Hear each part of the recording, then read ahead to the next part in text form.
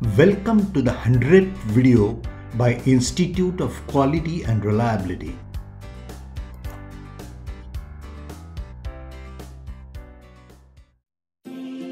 Welcome to Institute of Quality and Reliability. Hi, this is Hemant. General full factorial and computer generated optimal designs. In this video, we will illustrate how to create a general full factorial design GFFD in Minitab. We will then recall concept of degrees of freedom, the available degrees of freedom and how these are utilized in an experimental design, the number of runs required for main effects and two-factor interactions based on the degrees of freedom required, creating D-optimal designs from general full factorial designs in Minitab, comparison of D-optimal and classical designs.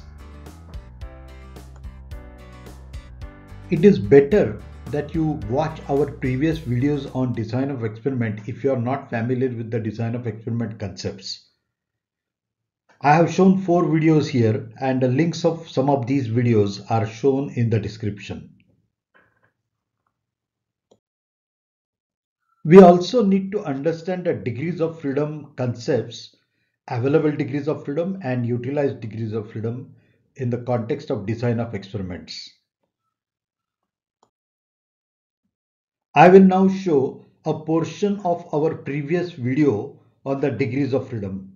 Viewers can watch this complete video if they are not familiar with the concept. Link to this video is provided in the description of this video. Degrees of freedom. Degrees of freedom is number of independent comparisons that can be made from the data points. If there are 3 data points, for example 8, 5 and 4, then we can have 2 independent comparisons. The third comparison is not independent. Therefore, we can say that the degrees of freedom is n-1. In general, let us say that we have 3 numbers a, b and c. So the first comparison between a and b will be a minus b. The comparison between b and c will be b minus c. Now if we add the 2 comparisons, b gets cancelled and we automatically get the third comparison a minus c, which obviously is not independent. Therefore, the degrees of freedom for the 3 numbers a, b and c would be 2. Thus, when we know a minus b and b minus c, a minus c is no more independent as b gets cancelled. Let us see a simple illustration. Consider that we wish to divide a 100 cm long bar into 2 pieces. Obviously, we have a freedom to choose length x of any one of the pieces. The length of the other piece is automatically decided at 100 minus x. Similarly, if we want to divide the bar into 3 pieces, we will have freedom to choose lengths of 2 pieces.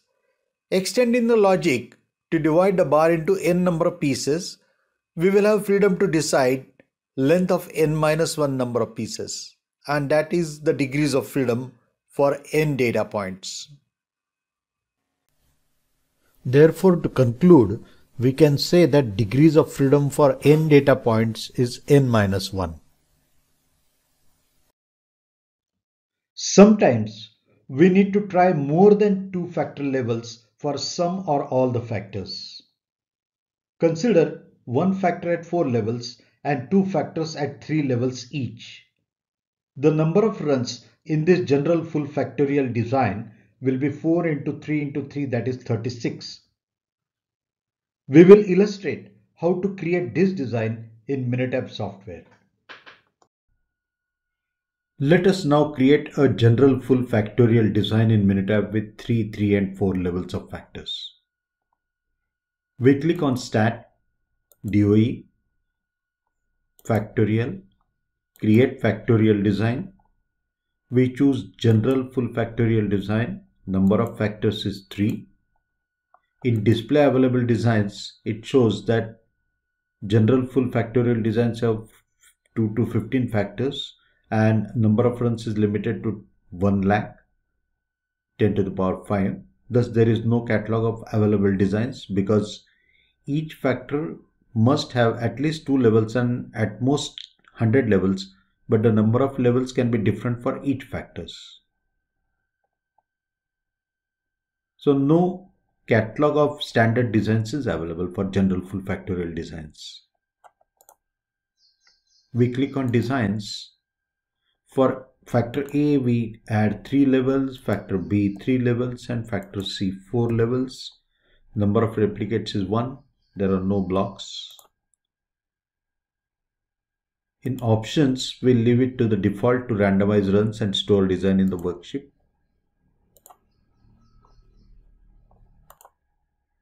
Minitab has created the general full factorial design in the worksheet, and the details of this design are stated in the session window. Factors are 3, base runs are 36. The number of runs will be multiplication of the individual levels of factors, that is 3 into 3 into 4, which is 36. Number of levels are indicated below. In the worksheet, we will see the design generated by Minitab with 36 runs. It is listed in random order. We can change the listing of the design in standard order by clicking Stat, DOE, Display Design, and click on the standard order of the design. So now it is listed in standard order. The runs remain same, of course. So this is the way Minitab can create the general full factorial design. Let us understand how many degrees of freedom are available in this design and how these are utilized. The levels of factor A, B, C are 3, 3 and 4 respectively. So total number of runs in the experiment is 36. So total available degrees of freedom is 36 minus 1, that is 35. Degrees of freedom of main effects of A, B and C will be 1 less than the factor levels. So for A it will be 3 minus 1. For B also it will be 3 minus 1. And for C it will be 4 minus 1.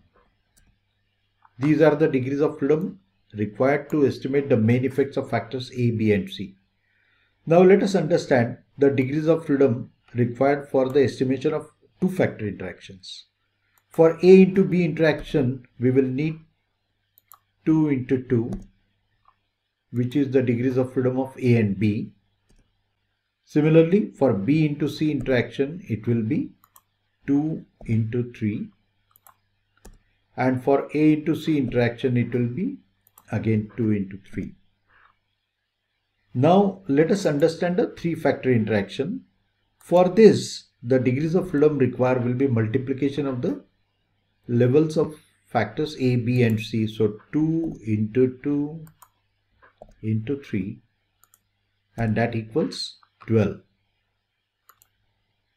As we can see, the estimation of main effect will require 2 plus 2 plus 3, that is equal to 7 degrees of freedom. Similarly, two-factor interactions will require 16 degrees of freedom. Therefore, the total degrees of freedom required to estimate main effects, two-factor interactions and three-factor interactions will be equal to 7 plus 16 plus 12, and that equals 35. So we have 35 degrees of freedom available and 35 degrees of freedom utilized. But the sparsity of effects principle states that in a statistical experimental design, only a few effects or factors, usually the main effects and lower order interaction effects, are statistically significant, while the majority of others have little or no effect on the outcome. Now, if we go by this principle, then we can ignore the three-factor interaction, and then we will need 12 less degrees of freedom. So in that case, we will need how many? 35 minus 12. So that is equal to 35 minus 12, and that is equal to 23 degrees of freedom. If we need only 23 degrees of freedom, then we will need only 24 number of runs. The question is, which 24 number of runs should we select if we want to evaluate the main effects and second order interactions or two-factor interactions? Now that can be decided using the computer generated optimal designs. Let us understand the need for computer generated optimal designs. For this experiment with 3, 3 and 4 levels for 3 factors, the number of runs is 36, which is still quite large and may be difficult to implement due to budget and time constraints involved. If we can ignore the 3-factor interactions as explained, we will need only 23 degrees of freedom and therefore the number of runs will be only 24 instead of 36. We can try d-optimal designs in such cases. Computer-generated optimal designs are a group of the best design points selected when reducing or augmenting the number of experimental runs in the original design. This is as per Minitab. The two possible criteria for obtaining an optimal design are d-optimality and distance-based optimality. As per Minitab, d-optimality minimizes the variance in the regression coefficients of the fitted design model, thereby providing the most precise estimate of the effects. You specify the model, then Minitab selects design points that satisfy the d-optimal criterion for a set of candidate design points. Note, D stands for determinant. Distance-based optimality spreads the design points uniformly over the design space. This method can be used when it is not possible or desirable to select a model in advance. Let us now see how to create an optimal design in Minitab if we are interested in the main effects and two-factor interactions only. This means we will need to select 24 runs from the 36 total runs in the general full factorial design which we have generated before. To select the optimal design, we click on the Stat menu, DOE, Factorial, and select optimal design. In the select optimal design, number of points in the optimal design will be 24. Select optimal design. The terms that we want to include in the model is only up to second order. That means ABC interaction we don't want. We click OK here. In the methods, generate by sequential optimization, we will leave to the default choices in Minitab. In the options, we can see the default options: store selection indicator in present worksheet and store selected rows of design columns in new worksheet. So we will leave it to the default options. And we can click OK. So Minitab has generated a design with the procedure. You can see the details of the procedure in the session window. And it shows the condition number which it has selected, the d-optimality determinant value. Now this actual value of this determinant is not, we will not be able to understand because it is generated by Minitab using the algorithm. So it says factorial design selected according to d-optimality, number of candidate points 36, number of design points in the optimal design 24, model terms ABC, AB, SC, BC, that means main effects and two-factor interactions. Initial design generated by sequential method, initial design improved by exchange method, and number of design points exchanged is 1. So in the worksheet we can see the actual design that it has selected. Of course, it has again randomized. If we want to see by standard order, we can see stat, DOE, display design, and okay, this is by standard order only. Yeah, it was not in standard order. Now it is in standard order. And the run orders, but this refers to the original design. So these are the standard order numbers selected out of the 36. Analysis of this design will be done like any other experimental design. There is no difference, but we have created this from the general full factorial design. So some of the output commands or output options will not be available, like contour plots will not be available, like the response optimizer will be available, but it will not have a regression for the interim values. Here is a comparison of classical 2 to the power k fractional factorial designs versus d-optimal designs. The table shows the number of factors in the design and the runs for classical designs. Now, as far as d-optimal designs are concerned, the lower table shows fractional factorial designs for given factors versus d-optimal designs. For example, if we got 7 factors, the fractional factorial design of resolution 7 will have 64 runs, while as the d-optimal design, of course, this will be resolution 5, and this will have 35 runs. Or if you take 6 factors, the fractional factorial design of 6 resolution will have 32 runs, while as d-optimal will have 28 runs. The benefit of using d-optimal designs will be more if we have more number of factors. Let us do a quick recap. In this video, we have briefly explained the concept of degrees of freedom. We have also illustrated how to create general full factorial design in Minitab when we must choose multiple levels of factors. When there are more factors, the number of runs increases rapidly even for resolution 5 or similar designs. D-optimal designs provide much lower number of runs and therefore less effort and cost, and therefore can be considered as advantage, especially when the cost and time to experiment is high. Minitab supports creation of D-optimal designs. Sometimes the optimal designs are used when the classical designs cannot be used due to constraints in factor levels.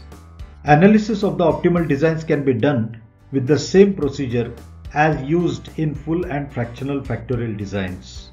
D-optimal designs generated by computer are not orthogonal in nature, and the number of runs at different level combinations will not be equal.